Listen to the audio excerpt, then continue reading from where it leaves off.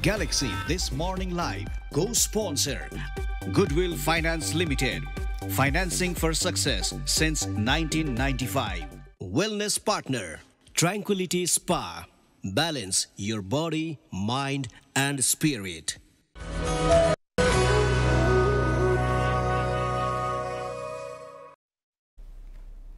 This morning लाइभमा फेरि एकचोटि हार्दिक स्वागत गर्न चाहन्छु। ग्यालेक्सी फोर्कको यो कार्यक्रम अघि 6:30 बजेदेखि नै यहाँले हेरिरहनु भएको छ भने कार्यक्रममा समीर र म मात्रै थियौँ, तर अब अहिले हामी अतिथिसँग प्रस्तुत भएका छौँ। तर तपाईँले देख्नु भएको छैन उहाँहरूलाई, प्रकट गराउन बाँकी नै छ नि। अदृश्य शक्ति भएर उहाँहरू हाम्रो वरिपरि हुनुहुन्छ, भगवान जस्तै हो, अदृश्य शक्ति हुनुहुन्छ, तर सुन्न सक्नुहुन्छ र त देख्नुहुन्न।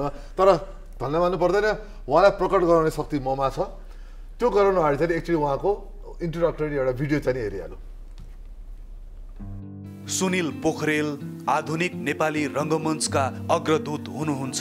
13 वर्षको उमेरदेखि रङ्गकर्म सुरु गरेका पोखरेलले भारतको राष्ट्रिय नाट्य विद्यालयमा औपचारिक अध्ययन सकाएर फर्किएपछि आरोहण नाट्य समूहबाट नेपालको पहिलो नाट्य विद्यालय गुरुकुल खोल्नुभयो, जुन नेपालको रङ्गमञ्चको स्तर र व्यावसायिकता वृद्धिमा कोसे ढुङ्गा साबित भयो। करिब 50 वर्ष रङ्गमञ्चको काखमा बिताएका पोखरेलले सयौं नाटकसँगै हजारौं रङ्गकर्मी जन्माउनु भयो, सँगसँगै नेपालमा कचहरी नाटक चिनाउनु भयो। राम भजन कामत रङ्गकर्मी हुनुहुन्छ। विराटनगरमा जन्मिएर 2 दशकदेखि रङ्गकर्म गरिरहेका गुरुकुलका विद्यार्थी कामत अहिले सांस्कृतिक संस्थानमा कार्यरत हुनुहुन्छ। करिब 3 दर्जन नाटक, आधा दर्जन फिल्म टेलिफिल्ममा अभिनय गरेका कामतसँग अनेकौं रेडियो नाटकको पनि अनुभव छ। मैथिली साहित्य र संस्कृतिमाथि विशेष दखल राख्ने कामतले नेपाली र मैथिली भाषामा करिब दर्जन नाटक लेखन तथा निर्देशन गर्नु भएको छ। थापागाउँ स्थित कुञ्ज नाटक घरमा मञ्चन सुरु भएको नाटक कालका परिकल्पनाकार, लेखक तथा निर्देशक राम भजन कामत र नाटकका अभिनेता सुनिल पोखरेल आजको हाम्रो अतिथि हुनुहुन्छ। हजुर, अतिथि हामी समक्ष हुनुहुन्छ, आउनुहोस् उहाँलाई स्वागत गरौँ। नमस्कार, गुड मर्निङ। Good morning. अब यहाँ दुईजना हाम्रो अगाडि प्रकट भइसक्नु भएको छ, भगवान जस्तै हामीले भगवान देखाउनु प्रकट गरायौँ हामीले यहाँलाई, एकदम गजब छ। धेरै ठुलो नबनाउनु न हो, त्यो गराउँदै झार्छौँ पनि उठाउँछौँ नि। हाम्रो कार्यक्रम रमाइलो त्यही छ। पहिलो त स्वागत छ यहाँ दुईजना, एकदम बिहानको समयमा सञ्चारको समयमा समय दिएर आउनुभयो, एकदम धन्यवाद यहाँलाई। पहिले पनि धन्यवाद सुरु गऱ्यौँ, अब प्रश्नबाट सुरु गऱ्यौँ। अब सिनियर जुनियर नहुनु, तर दाइबाटै कुरा गरौँ है। अब अहिले एउटा नाटक मञ्चन हुँदैछ गुरुकुलमा। हजुर, त्यो नाटक अस्ति बिहिबारदेखि सुरु भएको छ होइन, मलाई निमन्त्रणा थियो, त्यो आफ्नो ठाउँमा छ। त्यसमा सुरुवातबाट हो र त्यो नाटकबारे अलिकति भनिदिनु, त्यो सुरुवात पलमा। नाटकको नाम काल हो, लेख्ने निर्देशन गर्ने राम भजन हो। कालको 2टा अर्थ हुँदो रहेछ क्या हामी कहाँ। एउटा त काल ठाडै माथि जाने काल, अर्को चाहिँ समय चक्र पनि हुँदो रहेछ कालको अर्थ। अनि दुईटै कुरोलाई नाटकले छुन्छ अलिकति। र अहिले जुन हाम्रो समाजमा एन्जाइटी, डिप्रेसनको जुन एकदम धेरै भइरहेछ, खास गरेर कोरोना भुइँचालो पछि, त्यसमा पनि एकदम धेरै चाहिँ युवा मान्छेहरूलाई समातेको, त्यसलाई पनि छुन्छ। म दङ्ग परेँ। अब सुनिल सरलाई यति समयपछि भेटेको छु मैले होइन। अब यहाँले त म स्टुडेन्ट हुँ भन्ने कुरा थाहा पनि छैन, याद पनि छैन। बिर्सेको रहेछु धेरै वर्ष। रामजी, यहाँको लागि मेरो प्रश्न होइन, अब सुनिल सर भनेर भनिसकेपछि हामीले एउटा आदरले हेर्ने व्यक्तित्व र नेपाली नाटकमा चाहिँ एउटा पर्यायवाची नामको रूपमा हामी लिन्छौँ होइन। आफ्नो गुरुलाई निर्देशन गर्न पाउँदाखेरि कस्तो लाग्यो त्यो भनिदिनुहोस् न। हरेक नेपालको रङ्गकर्मीहरू जब सरहरूले चाहिँ एनएसडी पास गरेर आउनुभयो, सबैको इच्छा एकचोटि एनएसडी जाने हुन्छ, त्यहाँ गएर पढौँ, काम गरौँ, सिकौँ।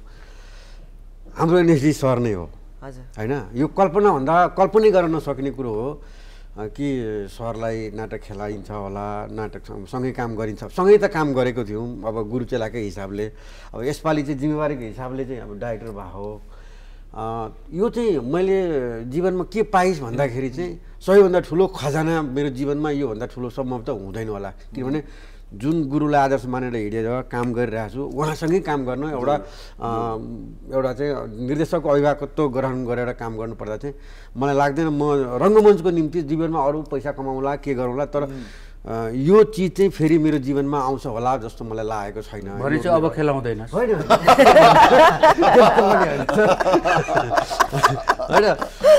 भिडन्तमा चाहिँ नजाउँ के अरे फेरि गाह्रो पर्ला होइन। अनि फेरि अर्को कुरो के भने यो नाटक जुन दिन लेख्ने सुरु गर्यो नि पहिलो कल्पना सर्कै आएको हो त्यसमा। अब एउटा गुरुलाई एउटा लेखकको हिसाबले त्यही पात्र पाउँदाखेरि चाहिँ खुसीको सीमा नै छैन क्या अहिले मेरो। सिर्जना कस्तो लाग्छ तपाईँ यही कुरा सिर्जाको मैले चाहेँ आफ्नो विद्यार्थीले निर्देशन गर्नुभएको छ तपाईँलाई खुसी त लाग्यो होला तर कस्तो अनुभव कस्तो छ त्यो ट्रेनिङ प्र्याक्टिसको लागि कस्तो थियो भन्नु यस्तो हुँदो रहेछ के एउटा टिचरले विद्यार्थीहरू आफूभन्दा अगाडि गएको हेर्न खोज्दो रहेछ क्या खासमा। सबैले गर्न लाग्दैन मलाई खोइ म चाहिँ त्यस्तो सोच्छु। आफूभन्दा अगाडि विद्यार्थी पुग्यो भने आहा गर्व फिल हुन्छ कि जस्तो यसमा त म मात्रै छैन उसले आदर गर्ने अर्को प्रवीण खतिवडा पनि छ नि त होइन। अनि आरबिकेले भन्दाखेरि प्रवीण र मैले के सल्लाह गऱ्यौँ भने गरेर हेरौँ न के हुँदो रहेछ भनेर गऱ्यौँ तर उसले राम्रो काम गरेको छ। म खुसी छु।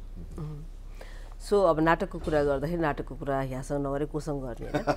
अब जतिखेर नाटक घरहरूको विषयमा हामीलाई जानकारी नै थिएन त्यतिखेर यहाँले नाटक घर खोल्नुभयो जुन नाटक घरमा कयौँ पटक म आफै पनि नाटक हेर्न गएँ। त्यो चाहिँ ज्ञानेश्वर छेउमा थियो होइन। सो बानेश्वर ज्ञानेश्वर छेउमा त्यो हाइटमा थियो होइन। सो त्यसपछि नि आएर कतिवटा नाटकहरू अहिले चाहिँ खोलिरहेको छ। कमर्सियली भाइबल छ कि छैन मान्छेले कमर्सियली भाइबल छैन नाटक भन्ने कुरा भन्दै गर्दाखेरि पनि यतिकै धेरै नाटकहरू खोलिरहेछ नि त। यो कोरोना अगाडिसम्म 6-7-8वटा कतिवटा नाटकघरहरू छन् अहिले काठमाडौँमा सबै राम्रोसँग चलिरहेको थियो। त्यो पछि चाहिँ दर्शकहरूको अलिकति दर्शकहरू घटेको भन्ने अनुभव गरेको छु मैले चाहिँ कोरोना पछि खास गरेर। अहिले त आर्थिक मन्दी आदि इत्यादि के जाति भन्छन् होइन त्यो पनि होला। अहिले चाहिँ तर चलिरहेछन् नाटकघरहरू होइन। अलिकति दर्शकहरू चाहिँ घटेको हो कि भन्ने अनुभव हुन्छ अहिले अथवा हामीले पनि दर्शकहरू ल्याउन नजानेको हो कि किन नाटकको त्यति ठुलो मार्केटिङ गर्दैनौँ हामी फिल्महरू जस्तो होइन। त्यो भएर पनि सायद जानकारी पनि पुग्दैन कि जस्तो चाहिँ अनुभव हुन्छ। मलाई चाहिँ अर्को कुरो लाग्छ कि सर कोरोनाले हामीले धेरै कुरोहरू सिकायो क्या। लुगा छैन भने सिलाएर तेल लाउनलाई हामीले महिनौ सिकायो होइन। भाँडाकुँडा छैन भने एउटै भाँडाकुँडामा खाने बानी बसाल्यो। त्यो भएर त्यो व्यवस्थापनले नै मान्छेहरू अहिले चलिरहेछ क्या। किन आर्थिक मन्दी पनि छ मान्छेसँग पैसा पनि छैन नि त त्यस्तो होला हुनसक्छ तर अहिले दर्शकहरू घटेको चाहिँ पक्का हो। अब यही कुरा गरेर तपाईँ त फेरि रामजनजी त मैथिली भाषाको नाटकमा त तपाईँ धेरै यसमा काम गर्नुभएको छ। हामी यता कुराहरू चाहिँ नेपाली भाषामा यस्तो समस्याहरू छ भन्ने कुरा चाहिँ मैथिली त अब ग्रुप त सानो हो नि त खुम्च्यो नि त के छ त्यो आकर्षण के छ मैथिली नाटकपट्टि आकर्षण के छ। अब काठमाडौँ आएर मैथिली गर्दा त त्यो आकर्षण नहोला कि छ अथवा उतै गएर विराटनगरतिर गएर त्यो आकर्षण बढ्छ कि के हो कुरा। होइन सर मैथिलीको चाहिँ दर्शक राम्रो छ तर समस्या कहाँनिर छ भने हामी चाहिँ इङ्ग्लिस फिल्म हेर्छौँ त्यसलाई सबटाइटल नभए पनि हुन्छ तर जब मैथिली नाटक काठमाडौँमा गरौँ भने भाषा बुझेन भन्छ क्या। भाषा त नाटकमा त भाषा त एउटा मापन मात्र त हुन्छ नि बाँकी धेरै कुराहरू हुन्छ। लाइटले स्टोरी भन्छ सेटले स्टोरी भन्छ कलाकारले स्टोरी भन्छ बडी ल्याङ्ग्वेजले भन्छ। मैले योभन्दा अगाडि मिता गरेको थिएँ तराई र पहाडको द्वन्द्वको विषयमा। त्यो बेला कम मान्छे चाहिँ आउनुभयो हेर्नलाई यो कुरा ठिक हो तर जति आउनुभयो कामले एप्रिसिएट गर्नुभयो। गुरु पनि आउनु भएको थियो एप्रिसिएट गर्नुभयो। यस्तो छ है मैथिली नाटकमा जनकपुरमा एउटा समूह छ मिथिला नाट्य कला परिषद भन्ने। यो नेपालको हामी सबैभन्दा पुरानो संस्था हो। 2036 सालतिर खुले 35-36 सालतिर उनीहरूले जनकपुरमा मैथिली नाटक गर्दाखेरि यस्तो भिड हुन्छ। उनीहरूले काठमाडौँमा पनि धेरै पटक गरेका छन् मैथिली नाटकहरू र यो पूर्वतिर बस्ने मान्छेहरूलाई चाहिँ मैथिली नबुझ्ने भन्ने समस्या हुँदैन किनभने ठ्याक्कै शब्द नबुझिएला तर बुझिन्छ। पश्चिममा पनि त अवधी बोलिन्छ होइन भोजपुरी बोलिन्छ अनि त्यो भाषासँग मैथिली पनि अलिअलि मिल्छ। त्यो भएर नबुझिने भन्ने चाहिँ समस्या हुन्छ जस्तो लाग्दैन मलाई। नबुझ्न चाह्यो भने चाहिँ अर्को कुरो हो सबटाइटल। यस्तो पनि हो मान्छेको प्रायोरिटीमा छ कि छैन त नाटकलाई हामीले प्रायोरिटीमा राखेको छ कि छैनौँ भन्ने पनि ठुलो विषय अब नाटकलाई अब मार्केट छैन भन्दै गर्दाखेरि पनि नाटकघरहरू यतिका धेरै खुलेका छन् हैन त्यस्तै गरी कलाकारको कुरा गर्नुहुन्छ भने नाटकमा नाटक खेल्न रुचाउने मान्छेहरू यति डेडिकेटेडली लागेको छ हैन हुन त अब सरको एउटा किसिमको फिलोसफी पनि छ नाटकमा काम गर्न यदि इन्ट्रेस्टेड छौ भने अप्सनल बाटो पनि हुनुपर्छ अप्सनल इन्कम पनि हुनुपर्छ भन्ने यहाँको फिलोसफी हो हैन त्यो विषयमा थोरै भनिदिनुहोस् मेरो चाहिँ छैन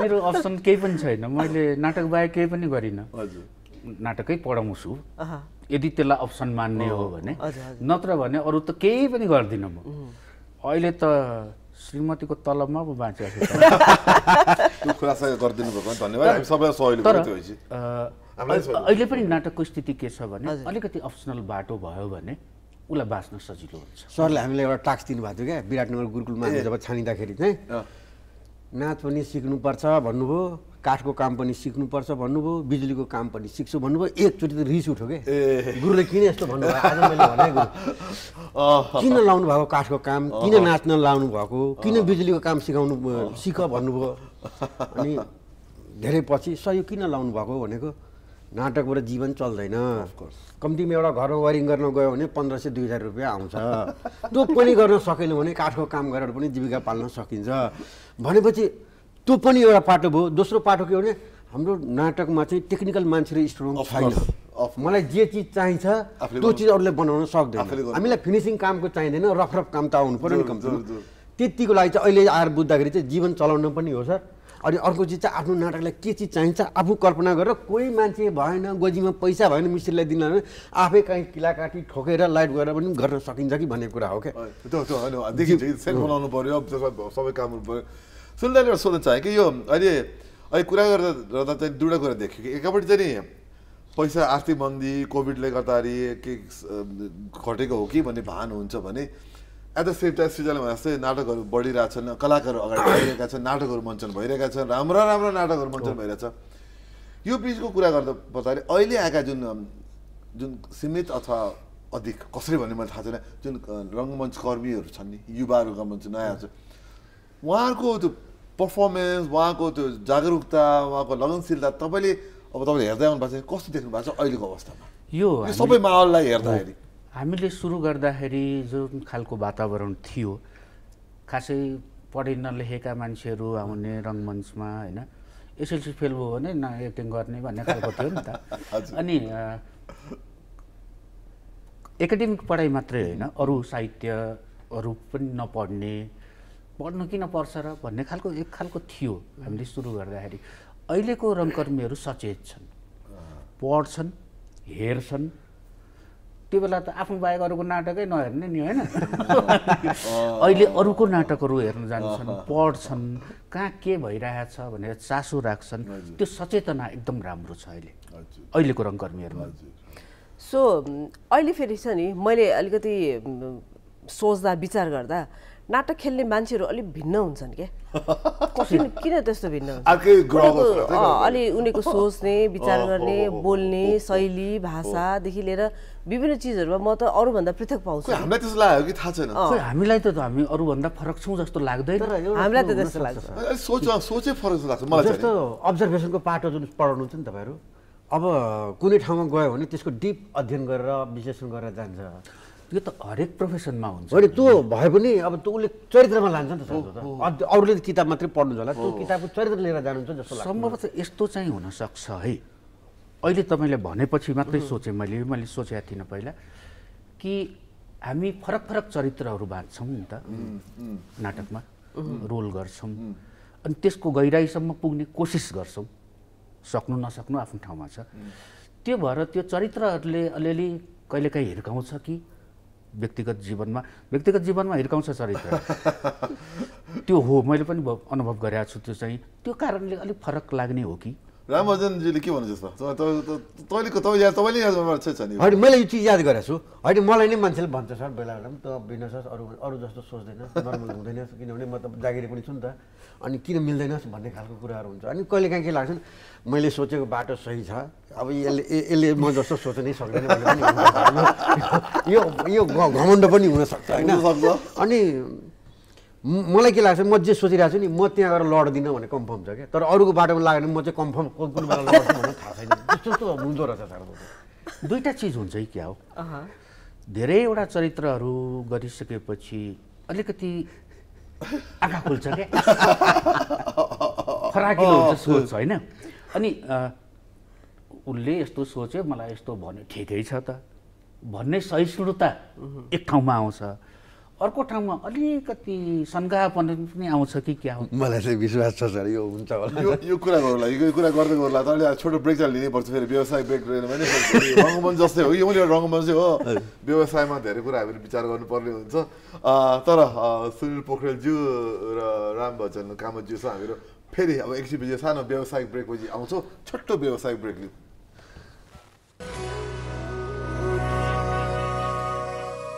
Goodwill Finance, financing for success since 1995. Goodwill mai cha vishwas janta ko, Goodwill nai ho sathi safalta ko. Goodwill Finance, financing for success since 1995. Galaxy This Morning Live co-sponsor Goodwill Finance Limited. Financing for success since 1995. Wellness partner Tranquility Spa. Balance your body, mind and spirit.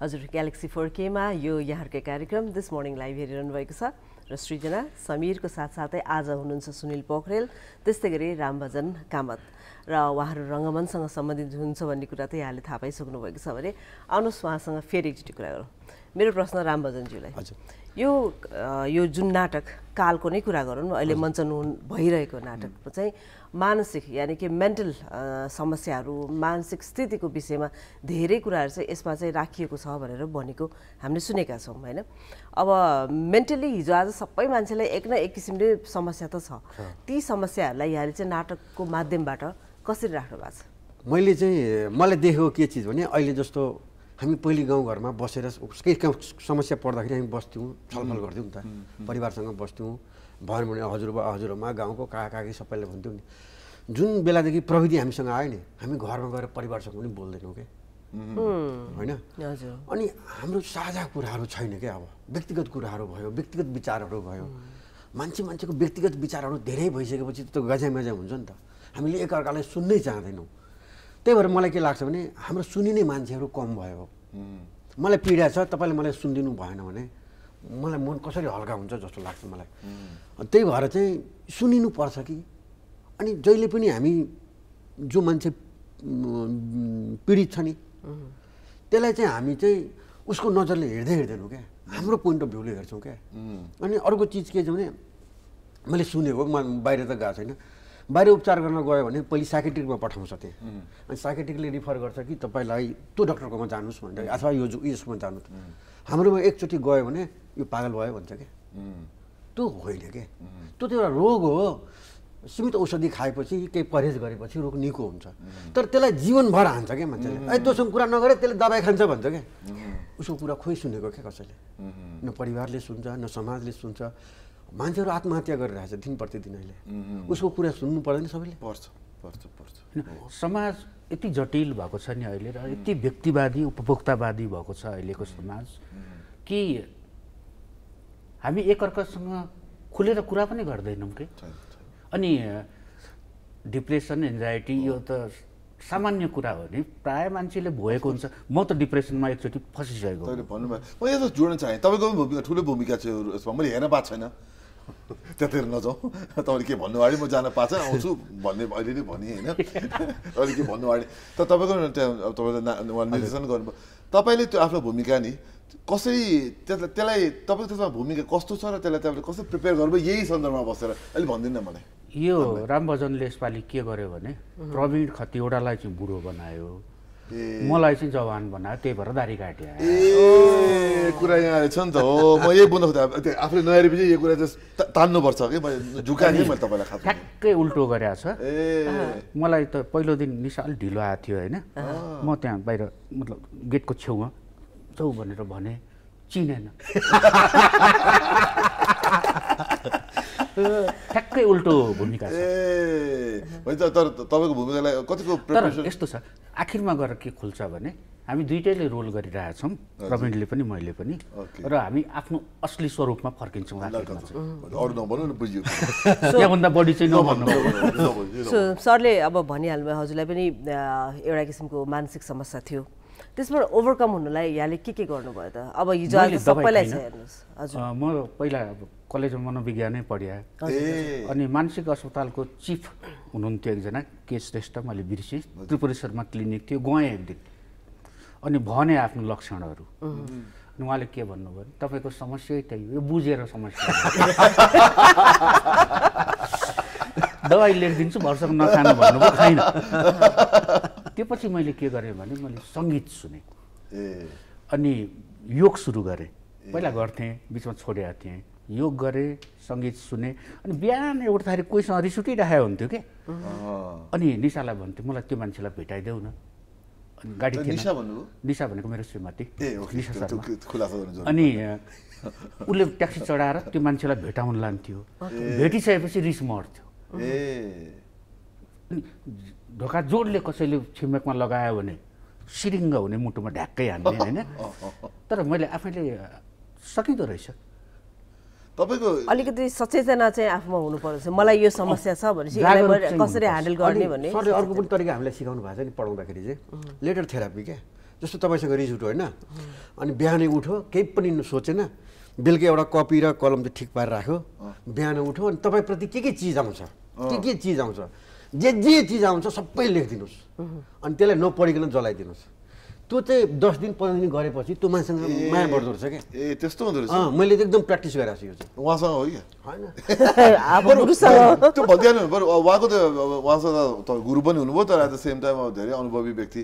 उहाँसँग काम गर्दा तपाईँलाई सजिलो के भएको छ र गाह्रो के भएको छ भन्दैन?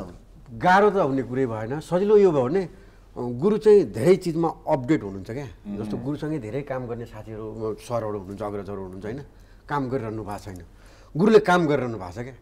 त्यो चिज चाहिँ के भने त्यो बेलाको समयको गुरुसँग अनुभव पनि छ, त्यो पीडा पनि होला होइन सर, त्यो कसरी दुःख गरेर काम गर्नु। अब अहिलेको जुन अहिले यो परिष्कृत रङ्गमञ्च भनौँ न, अहिले अहिले सुविधा सम्पन्न रङ्गमञ्चको अवस्थासम्म आउँदा पनि सबै चिजमा गुरु अपडेट हुन्छ कि, त्यो भएर एकदम सजिलो भएको, नत्र गाह्रो हुन्छ नि सर। तर प्रेसर पर्दैन जस्तो गुरु भने चाहिँ गुरु हो, गुरुले आफूलाई धेरै जानेको हुन्छ, बुझेको हुन्छ भन्ने त्यो भान हुँदा पनि उहाँको अगाडि उहाँसँग काम गर्दाखेरि त्यो प्रेसर फिल हुँदैन? उहाँले मेरो त्रुटिहरू पत्ता लगाउनुहुन्छ कि भन्ने जस्तो कुराहरू तपाईँले आउँदैन मनमा? होइन, सरले सिकाउनु भएको, सर मैले त खास मेरो दिमागमा आएको चित्र चाहिँ यस्तो हो, यस्तो भइदियो हुन्थ्यो भन्ने खालको त्यो अब त्यसरी गरेर मिलाएर कहाँ भन्न सक्यो त। फेरि समीर, नाटक भनेको टिमवर्क हो होइन, सबैले सल्लाहहरू दिन्छन्, कलाकारहरूले, निर्देशक हुन्छ तर उसले पनि सुन्छ, उसलाई चित्त बुझ्यो भने मान्छ, चित्त बुझेन भने होइन भन्छ। टिममा काम गर्ने हो नि, त्यो सबै ठाउँमा टिममै काम गर्ने। अब सर त यत्रो समयदेखि अब नाटक पढाउँदै आइराख्नु भएको छ, सिकाउँदै आइराख्नु भएको छैन, अहिलेसम्म आउँदाखेरि नि आफूलाई लाग्छ नि मैले मेरो स्टुडेन्ट्सहरूलाई चाहिँ यति चाहिँ मैले सिकाउन सकिनँ बा भन्ने त्यस्तो केही छ? एउटा चिज, हजुर, हामी आदर्शका कुरा गर्छौँ, जीवन बाँच्नुपर्छ भनेर कुरा गर्छौँ, नाटकमा पनि मैले सिकाउन नसकेको म व्यक्तिगत जीवनमा आदर्श हुन सकिनँ भनेको मेरा कमजोरीहरू छन्, मान्छे हुँ, कमजोरीहरू छन् र त्यो कमजोरीहरू चाहिँ मेरा विद्यार्थीहरूले नलिदिए हुन्थ्यो भन्ने चाहिँ लाग्छ। किन एउटा जीवन छ, आफूले भने जस्तो बाँचौँ न जस्तो लाग्छ नि होइन र, अनि त्यो भएर कमजोरीहरू पनि होस् चल्छ भनेर गरिन्छ।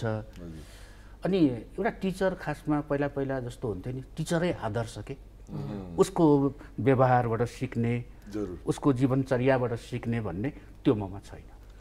सो भनेपछि यहाँलाई हामीले कसरी बुझ्नु पर्यो बाहिर चाहिँ यु आर भेरी पर्फेक्ट तर व्यावहारिक रूपमा चाहिँ पर्फेक्सन त्यति ल्याउन सक्नु भएन म बाहिर जस्तो छु भित्र पनि त्यस्तै छु ठाडो बोल्छु होइन अनि लुकाउँदिनँ आफ्नो कमजोरीहरूलाई विद्यार्थीहरूसँग पनि म आफ्नो कमजोरीहरू लुकाउँदिनँ किनभने म मान्छे हो मलाई थाहा छ तपाईँ रङ्गमञ्चमा कहिले थकाइ लागेन मतलब अब अति भयो सक्दिनँ अथवा गर्नु मलाई कहिले भएको छ तपाईँले हुन्छ त्यस्तो कहिलेकाहीँ हुन्छ अहिले पनि अचेलभरि केही समयदेखि के काम गरिरहेको म यो ढुक्कले गाउँमा गएर खेती गरेर बसौँ न भने जस्तो हुन्छ कहिलेकाहीँ हुन्छ तर फेरि केही समय बित्छ नि अनि फेरि कहिले गरौँ भन्ने सो रङ्गमञ्च भनेको त यहाँले नि भन्नुहुन्छ होइन नसा हो एउटा किसिमको जुनुन हुन्छ केही समयको लागि थाके पनि फेरि त्यहाँ आउन मन लागि नै हाल्छ रङ्गमञ्च भयो मिडिया भयो यी चिजहरू चाहिँ एकचोटि आइसकेपछि आइरहँ जस्तो पनि खेल्ने हो रामबहादुरजी सोध्न मन लाग्यो तपाईँले त्यो यो काल छ नि यो त हामीले बुझाएको त्यो 7-8 वर्ष अगाडि नै लेख्नुभएको हो तर 7-8 वर्षदेखि आज लेख्दाखेरि यो पहिलेको ढिलाइ किन भयो र जस्तो चाहिँ पहिलेको परिवेश अहिले परिवेश मिल्छ त फेरि सरले के सिकाउनु भएको छ भने सपना देखा धैर्यता चाहिँ राख आवश्यक पुरा हुन्छ भने कतिचोटि अब मुख्य पहिलो कुरो त के भने सरलाई भन्ने आँट पनि आएन के अरे सर यो गरिदिनु पर्यो भने किनभने कहाँ कल्पनै गर्ने कुरै पनि होइन नि त अब सर म डाइरेक्सन गर्छु हजुर खेलिदिनु भन्ने कुरा आँटै आएन तर अब यो नाटक गर्नु थियो अनि एक दिन प्रवीण दाईलाई दाजु यो चाहिँ अब मलाई सरलाई भन्ने आँट आएन चाहिँ गरौँ तपाईँ खेलिदिनु भनेको किन एकचोटि कुरा गरौँ न होइन सर मलाई त आँट आइरहेको छैन म एकचोटि कुरा गरिहेर्छु भन्नुभयो लु गरौँ त भन्नुभयो अनि मलाई चाहिँ मेरो करियरको हिसाबले म सांस्कृतिक संस्थानमा काम गर्छु अनि त्यहाँ नाटक विभागमै काम गर्छु अनि त्यो हिसाबले मैले सर मेरो त करियरको लागि पनि एउटा चाहिँ सहयोग गरिदिनुपर्छ मैले रिक्वेस्टै गरेँ हो होइन यो व्यावसायिक हिसाबले पनि यो नाटकले त्यति हामीले सोचेको छैन म स्वार्थी भएर पनि होला यो चाहिँ होइन किनभने गुरुसँग काम गरिसकेपछि चाहिँ भोलिको दिनमा कतै न कतै कुनै न कुनै हिसाबले त फलानुको चेलो हो भनेपछि एउटा काम पनि गरौँ न भन्ने खालको अनि सरसँग यो आजको मञ्चनसम्म आउँदाखेरि चाहिँ धेरै कुरो चाहिँ प्रवीण खतिवडा दाइले यो वातावरण सहज बनाइदिनु भएको होइन सर उसले सुरुमा लेखेपछि मलाई पढ्न दियो अनि त्यसपछि कतिचोटि लेख्यो यो मैले अहिले लेख्दाखेरि चाहिँ 10 वटा एडिसन पुगेछ क्या 7-8 वर्ष त भएछ नि त 10 वटा एडिसन पुगेछ क्या त्यो चाहिँ तर यो राम्रो हुन लेखेको रहेछ जस्तो लाग्छ सोको 2 दिन अगाडिसम्म पनि लेखिरहेको थियो खारिएर आएको नाटक पुरै खारिएर आएको रहेछ पुरै सर होइन सर हजुरलाई एउटा क्वेसन मेरो मलाई थाहा नभएको पनि हुनसक्छ होइन नाटक त यहाँले धेरै निर्देशन गर्नुभयो अनि सिनेमा चाहिँ निर्देशन गर्ने भन्ने सोच्नु भएको छैन कि गर्नु भएको थियो कि थिएन किन चाहिँ टेलिफिल्महरू मैले केही निर्देशन गरेँ सुरुमा को फेजमा पछि मैले के रियलाइज गरेँ मैले त्यहाँ आनन्द लिन त्यो लाइभ आर्टको जुन मजा हो नि यो त जीवन जस्तो हो नि त मरेपछि सकियो नि होइन सो सकिएपछि सकियो यो पनि मान्छेकै जीवन जस्तो हो क्या मलाई त्यो चिज आनन्द लाग्यो अनि मैले सिनेमा निर्देशन गर्ने अथवा आदि इत्यादि कहिल्यै सोचिनँ कस्तो भने तिमी र मैले लाइभ टेलिभिजन सो गरेको रमाइलो र रिकर्डेड गरेको फरक छ नि त्यस्तै भयो अब रिकर्डेड हामी सोच्न सक्दैन तिमी रिकर्डेड प्रोग्राम सोच्न सक्दैन म सक्दैन लाइभ गरेको त्यो रौनक त्यो एनर्जी होइन अर्कै छ नि होइन लाइभमा जुन त्यो कहिले चिप्लिङ छ गल्ती हुन्छ नि जीवनमा गल्ती गर्छौँ नि हामीले होइन ठ्याक्कै जीवन जस्तो हुन्छ कि म एकदमै त्यो आइडेन्टिफाई गर्न सक्छु म त्यो गरेर ठ्याक्कै बुझ्छु कि म जाने तर एउटा 2 मिनटको सर्ट मुभी बनाउने चाहिँ एउटा थिम छ जहाँ गर्छ चलो भने गर्छु त्यो त फेरि बेग्लै भयो त्यो अर्कै विधा भयो डकुमेन्ट्री सर्ट मुभी बेग्लै भयो मलाई तपाईँलाई सोध्नु मन थियो अहिले कुरा निकाल्न मन थियो निकालिहाल्यो अब चाहिँ नि पागलले छोड्नु हुँदैन कि अहिले तपाईँले टचअप पनि गर्न मान्नु भएन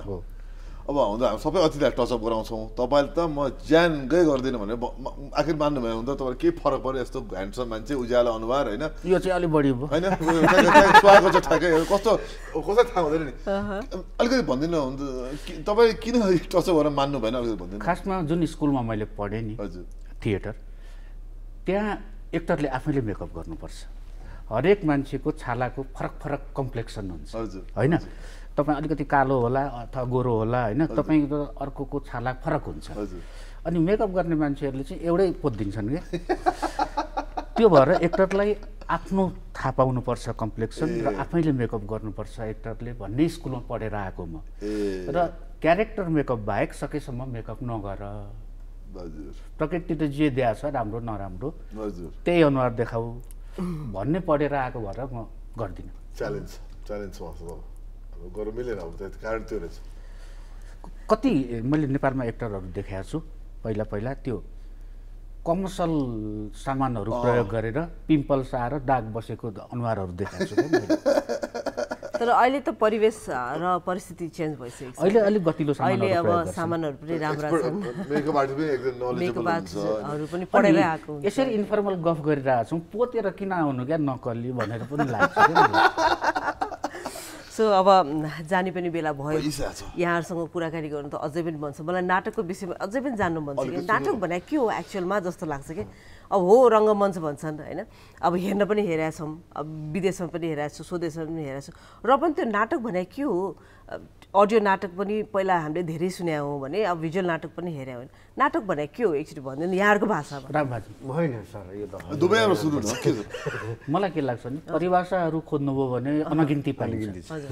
तर मैले बुझेको चाहिँ सजिलोसँग भन्दाखेरि यो एउटा अभिव्यक्तिको माध्यम हो। जसरी टेलिभिजन हो, फिल्म हो, साहित्य हो, त्यसै गरी एउटा अभिव्यक्तिको माध्यम हो। तपाईँलाई भन्न मन लागेको कुरो व्यक्त गर्ने माध्यम।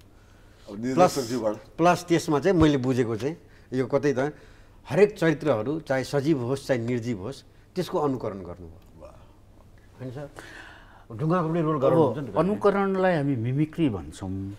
तर यो चाहिँ त्यसको फिलिङ पनि मानसिक सोच पनि व्यक्त गर्नु। दुईजना बसेर कुरा गर्दा म त त्यही पुगे जस्तो लागेको छ। अब जाँदै अब नाटकको बारेमा अब हुन त दाइले भन्छन् भयो अब कहाँ भइरहेछ, कति बजी भइरहेछ र कुन दिन हुँदैन, कहिले भइरहेछ अनि अलिकति यसो भनिदिनु कति पैसा तिर्नुपर्छ नि भनिदिनुहोस्। किन यो कुरा पैसा तिरेर आउनुमा हामी विश्वास गर्छौँ। पैसा तिर्नुपर्छ, रङ्गमञ्चलाई सपोर्ट गर्नुपर्छ, पैसा तिरेर आउनुपर्छ। यो अहिले थापा गाउँको आरोहण गुरुकुलको कुञ्ज नाटक घरमा हामी 14 गतिदेखि लिएर 30 गतिसम्म सोमबार बाहेक र शनिबार 1 बजे र 4:30 बजे प्रदर्शन हुन्छ। यसको टिकट दर चाहिँ हामीले चाहिँ विद्यार्थीहरूलाई 200 गरेका छौँ, 300, 500 र थोरै सिट छ होइन सर त्यसको 1000 गरेका छौँ। ठिक छ त्यति हो। खर्च उठ्छ कि भनेर जरुर पर्छ पनि चाहिन्छ नि तपाईँहरूलाई निम्तो है। निम्तो हामी त पैसा तिरेर आउँछ। म त्यही पैसा त्यो त हामी चित्तैमा त छिर्नै दिँदैन। त्यो बल भन्नुहाड नै भनिहालेँ नि त। तर अघि एउटा सरले एउटा कुरा गर्नुभएको थियो, मैले सानो गुरुको कुरा गर्नुभएको थियो नि सरले। यो त्यसमा चाहिँ पहिले जस्तो आदर्शवान हुन्थ्यो नि, अहिलेको चेलाहरू के गर्छ भने तपाईँको जीवनको व्हाइट पक्ष के हो त्यो चाहिँ लिन्छ, ब्ल्याक पक्षसँग त्यति मतलब गर्दैन क्या अहिले सर। यो मलाई थाहा थिएन। म चाहिँ त्यसरी सोध्छु क्या। तपाईँको जीवनको व्हाइट चिज के हो त्यसले मलाई तपाईँको आनी बानीले मलाई असरै गर्दैन भने मलाई त्यो के फरक पर्यो। तपाईँको आनी बानीले चाहिँ मलाई असर गर्छ भने चाहिँ त्यो चाहिँ गलत कुरा हो होइन। म अलिक पुरानो पुस्ताको परेँ। अब यही रमाइलो कुरा अब हामी फेरि जानुपर्छ, घडीले हामीलाई साथ दिँदैन। रङ्गमञ्च जस्तै हो, यहाँ पनि समयको पाबन्दी हुन्छ। यहाँलाई बिदाई गरौँ सृजना, यहाँलाई समयको लागि धेरै धेरै धन्यवाद। धन्यवाद हामी तर्फबाट। र पहिले सुनिल दाइलाई तपाईँ आउनु लिएर बसेर लिउँ, तपाईँ आउनुभयो हामी दङ्ग पऱ्यो। यो एउटा घरमा छ निशा पनि। अब अर्को पनि तपाईँलाई राम भजनजीलाई पनि तपाईँ आउनुभयो, तपाईँ आउनुभयो भने हामी दङ्ग पऱ्यो। दुवै आएर दङ्ग परे खास भन्ने। यो कसको भाषा हो? ब्रजेश खनाल। मलाई शङ्का लाग्यो विशेष कारणवश उहाँ अब कार्यक्रम हुनुहुन्न अहिले। किन ब्रजेशको भाषा हो कि जस्तो लाग्यो। र साथसाथै यो यसो हाम्रो म्यागजिन पार्टनरको तर्फबाट यहाँलाई यो पनि र अन्त्यमा हुन त धेरै कुरा बोक्नुपर्ने हुन्छ। यो हाम्रो स्पोन्सरको तर्फबाट यहाँलाई यसो घर लाग्नुलाई यसो जडीबुटीवाला यसो स्वास्थ्यको लागि प्रयोगको लागि यहाँलाई ओखो त्यो ब्रान्ड हो। त्यति भन्दै धन्यवाद। फेरि निम्तो र तपाईँहरूलाई पनि निम्तो नाटक हेर्नलाई आइदिनु होला। यो 30 गतिसम्म मञ्चन भइरहेछ। नाटक हेर्नुपर्छ होला जस्तो लाग्छ, किनभने यो अब नाटक हाम्रो रहेन, सबैको नाटक। यहाँ समस्या के छ भने नि प्रोड्युसर पनि हो यो डुब्ला भन्ने पिर छ। हामी आउँछौँ मिलाएर आउँछौँ, यहाँ सबैजना आइदिनुहुन्छ पक्कै पनि हाम्रो दर्शक र श्रोताहरू र यहाँलाई सबैको लागि धेरै शुभकामना पनि र धेरै धेरै धन्यवाद। यति भन्दै हामीहरू सृजना र म अहिले हामी छोटो ब्रेक लिन्छौँ। अब अतिथिहरूलाई बिदाई गरिहाल्यौँ र त्यसपछि हामी अरू सेगमेन्ट लिएर चाहिँ हामीहरू फिर्ता आउँछौँ। अहिले ब्रेक।